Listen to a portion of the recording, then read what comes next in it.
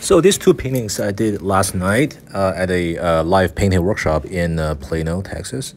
Plano is near Dallas, uh, so this painting took me about an hour because I know like my main the big painting that normally I do on a much bigger canvas, it takes me about 2 hours. But since it's a 3-hour workshop, I thought normally I always do another smaller painting. So this time I started the smaller painting first.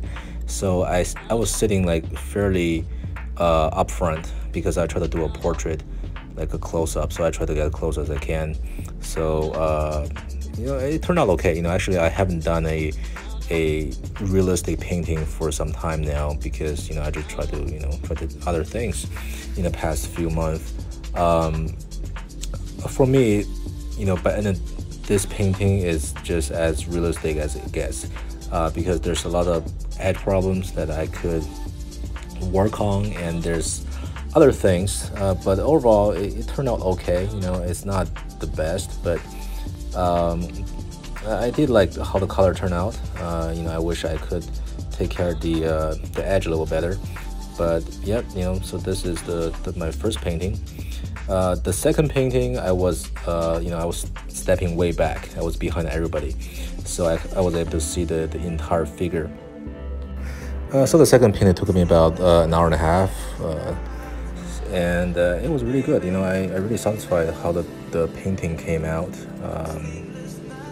For some reason, I just love how the color of the model and the compositions, and also everything on him was just really unique, and the shapes and colors. Sometimes when you paint, you don't always get the best execution, and you don't always perform well. But in this case, I think I did a fairly good job, and especially in the beginning, it's just a lot of energy in my figure, and I try to, as much as I would like to continue defining certain shapes, but at the same time I try to keep that energy within the painting. And that's the hardest thing. You try to take your painting to more finish, but at the same time you want to keep it lively, as lively as possible. So obviously I try to push colors, and I try to give contrast, not only just value color and shapes, but also the brush strokes, like the busy areas versus fairly calm. And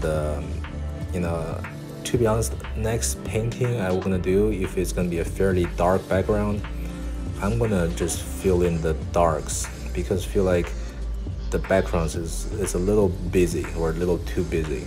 But overall it's okay, and I kind of liked it. And thanks for watching, and till next time.